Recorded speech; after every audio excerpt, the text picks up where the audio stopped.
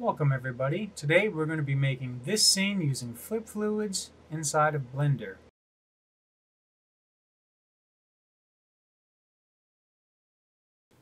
Alright, so we're going to go ahead and hit num1 on our numpad, or num on our 1 pad, depending on how you speak. We're going to go ahead and grab this cube. I'm going to move it up and we're going to scale it on the z-axis a little bit, just to give it a little bit of different shape. We're going to hit Shift A. We're going to bring in our plane, and our plane is going to actually be our floor for our cubes to land on. So let's go ahead and scale it up quite a bit. And then we're going to go ahead to our physics tab over here. We're going to add that as a passive rigid body, and we're going to set this one as an active. I'm going to double click on the cube and give it a name of fluid shell. I'm going to go back to the numpad, or press 1 on the numpad again. Come over here to our physics tab. We're going to click flip fluids. We're going to add this as an obstacle. And then very important, we're going to click inverse and export animation. Now we're going to hit Shift D with the cube selected and then right click to drop it back in place.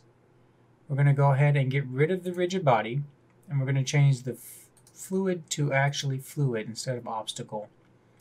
We're going to rename this one fluid. That way we can kind of see what's going on. Now we're going to go ahead and zoom out a little bit, and I'm going to press Shift D to duplicate. I'm going to put that right about here. Actually, Control Z, we need to make sure that we get both objects. Now we're going to duplicate those, and that's better. Now we're going to go ahead and click on one of them here. We're going to change the mass to about 25 or so. We're going to hit play and see what happens, and that's pretty good. Now this is very important. We need to go over here to our Scenes tab, scroll down to Rigid Body Cache, and we need to bake the entire cache. Should not take very long. Actually, it was very quick. I'm just going to double check to make sure it looks good. Not too bad. So now we're going to add in another cube, which will be our domain for our fluid. I'm going to bring it up till it's just about the size of that cube. We're going to hit play again, and we're going to see where this cube lands.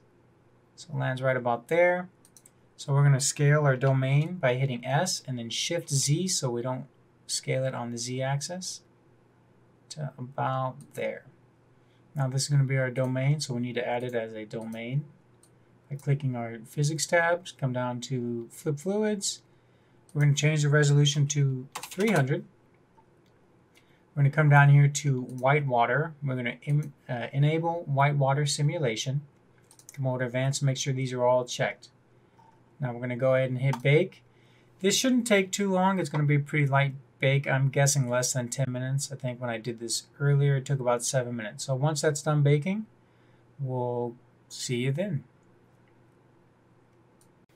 Okay, now that everything's baked, we're going to go ahead and check to make sure it looks okay. And that looks about right. Okay, so just double checking. All right, perfect. So the first thing we're going to do is we're going to hit 0 on our numpad to look through the camera perspective. I'm going to press Shift and F to kind of get where we want it to go. We're just going to move around using our A, S, D, and W keys. I think that would be pretty good right there.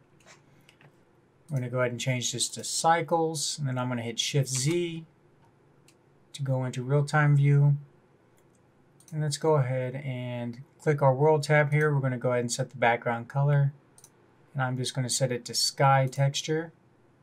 And under ray visibility, I'm going to untick camera. Let's go back to 0, or back to Z. I'm going to grab this plane here. We're going to actually go ahead and put a material on it. Go to our materials tab, hit new, and then I'm just going to go ahead and do a brick texture. Yeah, that looks good. We're going to hit Shift D to duplicate. Then we're going to press RX90 to rotate it on the 90 degrees on the x-axis. Bring that in there. I'm going to press Shift D to duplicate it again, and then RZ90 as well. Enter. And we're just going to move this to where we want by pressing Z. Let's go back to our camera view there. And it's a little dark. Let's just grab our light, the one light we have, and change it to sun. And we're going to click use nodes, and I'm going to press 2. And to save some sound, I'm going to come over here to the camera, and I'm going to change this to my GPU. Okay, so now we're going to go ahead and disable the shell so they're not showing up in the render. And we're going to hide them from the viewport. Now we're going to come up to our domain, click on fluid surface, and we're going to go ahead and give this a material with a glass shader. We're going to change the ORI to 1.334.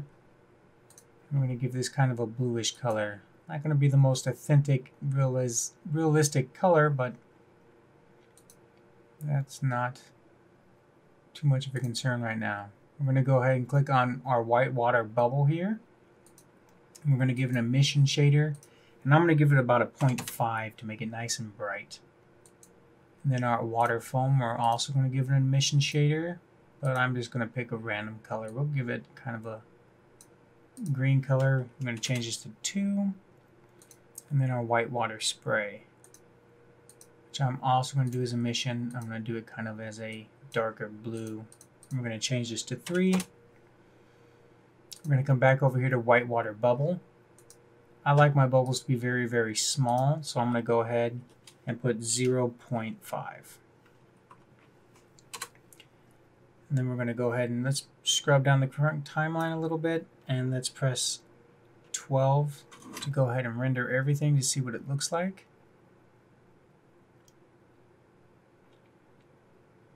Actually, that that looks pretty cool. I think I'm actually pretty happy with that.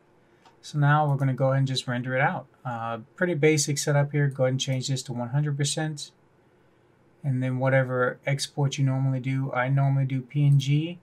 But if you decide to do MP4, you can click on FFmpeg.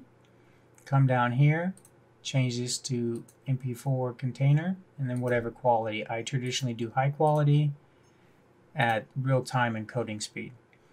And then you can just pick your directory to save it and press F12. I hope everybody enjoyed, and we'll see you in the next one.